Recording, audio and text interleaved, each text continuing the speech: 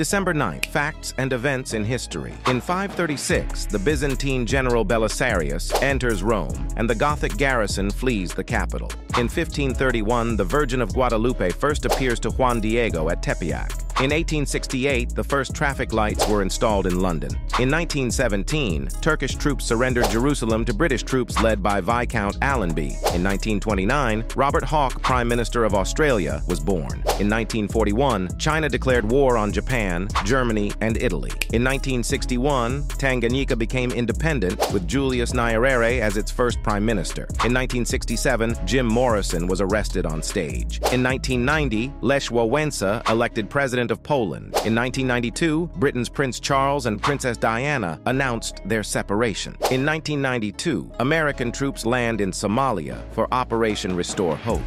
Subscribe Odd History for more facts and events.